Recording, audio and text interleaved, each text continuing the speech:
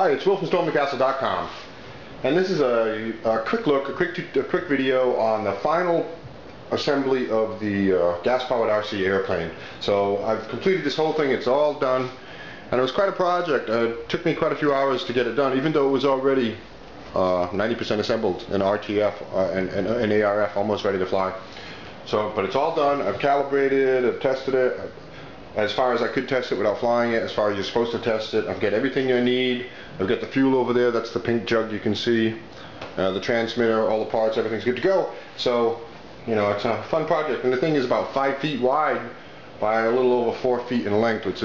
So if you can see compared to my hand there, that's a pretty big airplane. So the next video will be probably flying it, launching it, and setting it up, getting it going. So I'm going to just show you a little bit of the final parts of this, the servos inside, which are the little mechanisms that actually control all the controls on it, like the carburetor and the ailerons and the rudder. And I will show those in action where I use the transmitter to work the various parts, the various mechanical parts. So this has been a blast. It's been a fun project.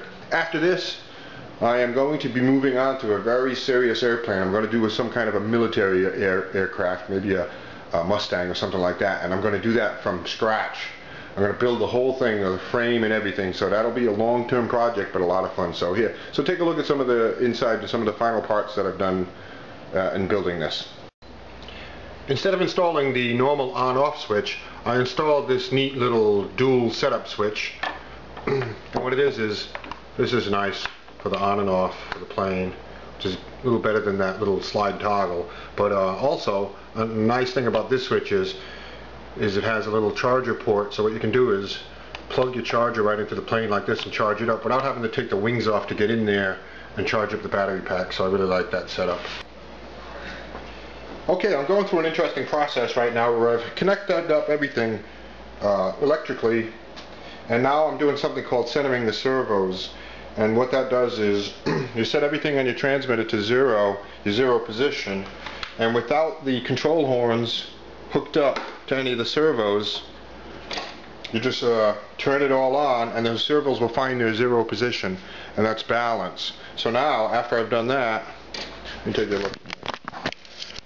See, I have the control horns, these little stars, disconnected, and we're turning it all on like that. These servos find their zero position, they rotate and find their zero. So now so all of the controls will be at a neutral position in comparison to the transmitter. So now that I've done that and it all went well, now I can hook up these control horns right exactly in zero, so everything will be balanced. Okay, I've just about finished. I am, well, actually finished with this airplane, and now I'm going through all the settings of the different controls. So, and I'll show you all the controls that work now. And I'm going to turn the transmitter on, and then I'm going to turn the receiver in the airplane on. So now all these servos and everything's ready to go. So I'm going to show you a couple of things here. See, now this controller here.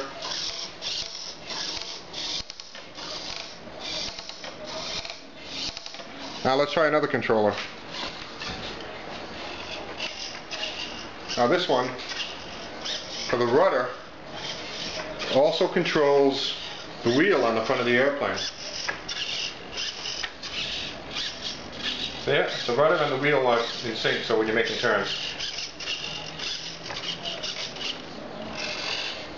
Now take a look at the carburetor. This control operates the throttle. So if you can look right inside the carburetor there, you can see it opening and closing. See it?